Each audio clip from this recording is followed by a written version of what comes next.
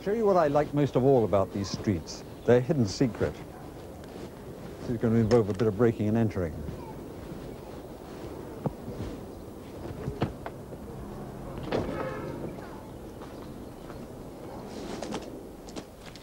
The entrance has been sealed up now. It's choked with all the rubbish that people seem to have thrown over the fence in their neat gardens on either side. But if you persevere and hack your way through, you arrive at the lost kingdom of Ewell, the Shangri-La of the Howell Hill estate. It's the patch of land in the middle of this triangle of houses. This is the essence of spec builders' planning, an estate that somehow leaves a hunk of land cut off and unusable. But its history reveals an even more characteristic gap between intentions and results. When Longley, the developer, submitted his plans to the Rural District Council, he showed this plot in the middle as 3 tennis courts. But by the end of 1928, when all the houses round about had been sold, Longley had abandoned the idea of tennis courts. Now he was asking for permission to build 2 houses here instead. Well, of course, all the people who'd now bought houses round about objected, and the wrangle went on over the years. At one stage, the local residents were going to buy it for £100 and build their own sports club. In the end, the war came along and preserved it as allotments. My friends and I built sheds, camps, hideouts here. I should think over the years we built more in this area than Henry Banks Longley and Arthur Searle did. At the end of the war, the local residents got together and built the most enormous bonfire here to celebrate VE Day.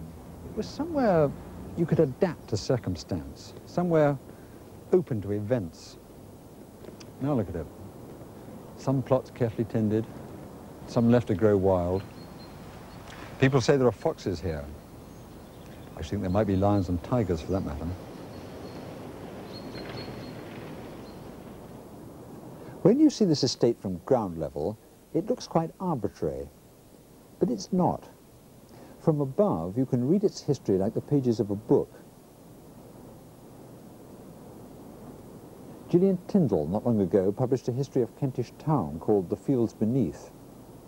She took the title from something she'd seen written up on a derelict house. The fields lie sleeping underneath. So they do here. Wheat and mustard grew in this soil 50 years ago, and the puny, hand-to-mouth efforts of Henry Banks Longley and the Rural District Council haven't been able to obliterate the old field shape. This is simply the old 10-acre field of Martin's farm, and Longley has had to fit his estate into its boundaries. The field was clipped on its west side by the railway. An early line, this one, built in 1847 to carry people to Epsom to drink the waters and see the racing. But the southern boundary of the field is much older, because before this was 10-acre field, it was part of the huge hunting estate that Henry VIII established around Nonsuch Palace, and its edge was the main road from Ewell to Cheam. When Henry enclosed the land in 1538, the old direct road had to be diverted in this preposterous curve around the edge of the King's Park. And the third boundary of the field is older still. It's this track, the old bridle path, that ran from Epsom to Cuttington. And Cuttington was the hamlet that Henry VIII demolished to make room for Nonsuch Palace.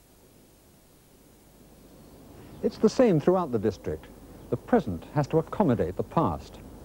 Here, hidden behind the semis of Queensmead, are the old labourers' cottages of Martin's farm, converted now, of course. And here's the path from the cottages to the farmhouse.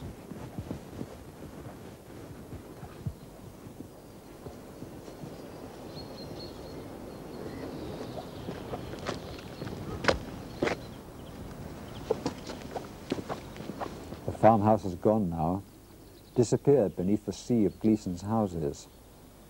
It was a rather grand place when I knew it, Nonsuch Court. I used to play in the grounds at the very first school I went to, run by a lady called Miss Dunk. I was in a gang at that school led by a girl called Diana Gibson. She appointed me gang scientist since I wore spectacles. My job was to manufacture explosive. The only raw materials I could ever find were powdered chalk and crushed elderberries. A bit further on, you can pick up another old path going down into Ewell village. Another housing estate on one side and a private school on the other. But we're going to turn off on this path. This is Portway, the old drover's road. It's the old green way that shepherds used to drive their flocks along on their way in from the Downs to London.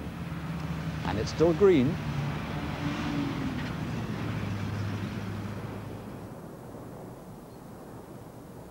If you follow Portway north, you come to the oddest place in the district. You come to the ancient village of Cuddington. This is Cuddington here, gone. Because Henry VIII wiped the entire place off the map. He was preparing the ground for the greatest Tudor-style suburban villa of them all. Nonsuch Palace, built to rival Hampton Court, to be the nonpareil of all Europe. The bijou baronial halls and the little palaces of Colindale all roll into one. Though when you come to look at it, it is a bit short on Tudor detail. They should have got some good spec builder to tell them what a Tudor house looked like. Still, when you walk through its ancient courts now, you can't help noticing one extraordinary feature. It doesn't exist. It's gone like Cuddington before it.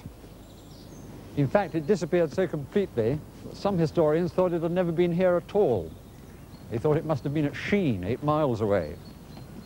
Then when the war broke out, anti-glider trenches were being dug in the park here, and a local antiquarian saw what he thought were the foundations.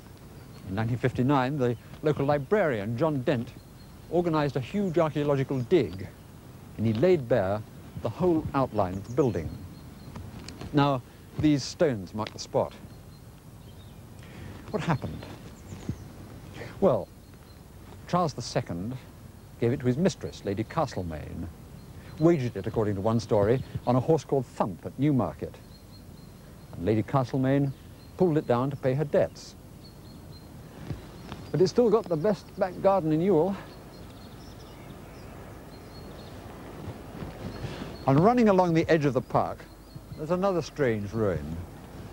It's a new concrete highway, built to restore the direct line of Portway, the straight road from Ewell to Cheam that Henry VIII disrupted. It was begun in the 30s, interrupted by the war, and then abandoned. Now, it's overgrown with brambles, the birds sing, and people walk their dogs along it.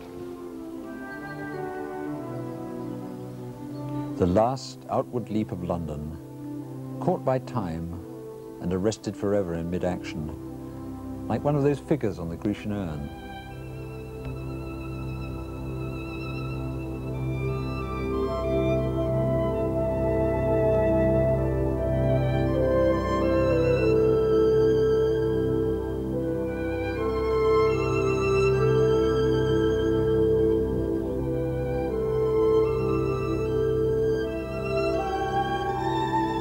The last thing they built before the picture froze was this, a pedestrian underpass to carry that ancient bridle path from Epsom to Cuddington safely under the traffic.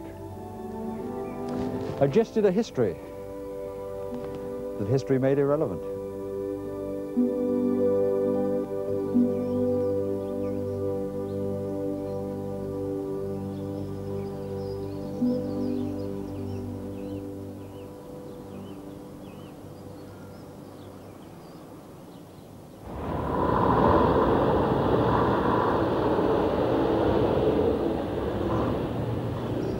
So why didn't I stay in this delightful place? Well, even if your parents lived in the Garden of Eden, you'd still want to leave by the time you were 16 or 17. For years, I used to tell people I lived in Epsom. I argued that more people had heard of Epsom, but really I was just embarrassed by the very sound of the word Ewell.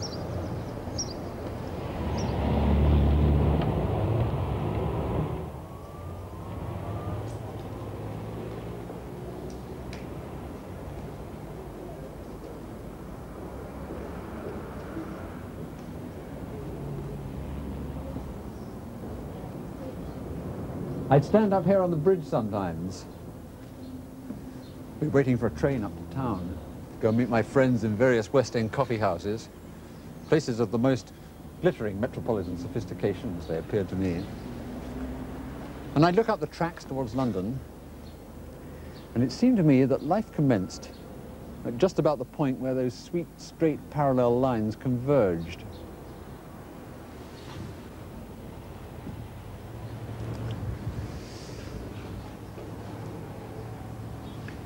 But it wasn't just adolescence. I think a lot of people in my generation were looking for the same thing. The city, straight lines, a completely planned and designed environment. What we wanted was a world made fully subject to the mind of man. So we turned our back on the garden suburbs and we recolonized the inner city. That was the way our imaginations worked on the world. By then, the air in the city was clean. Houses in the inner suburbs were cheap because the middle classes had all moved out here to the outer suburbs.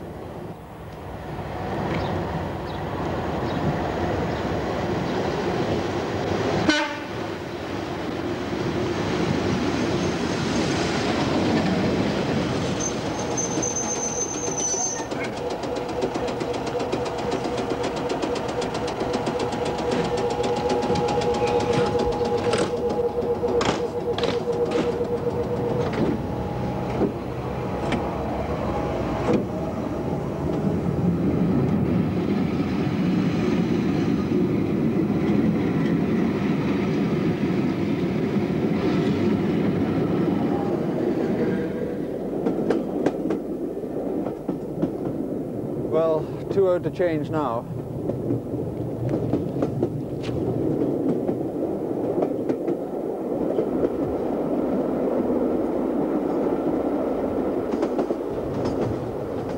All the same, when you look at some of the baronial halls and palaces we've brought into existence since, mostly for other people to live in, it makes you think. You can't help wondering if we've added all that much more to the sum of human happiness than old Henry Banks Longley and Arthur Searle did after all.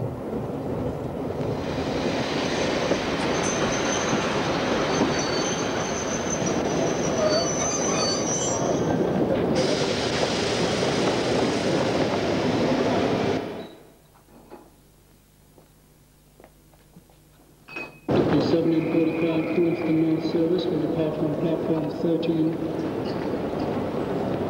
1745 Epsom service will depart on platform 11.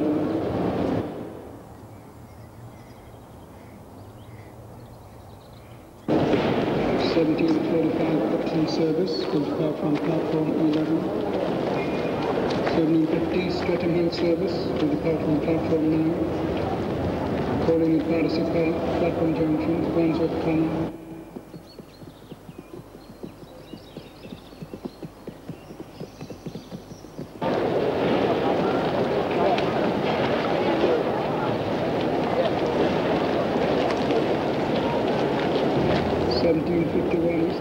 Service will depart from platform 17.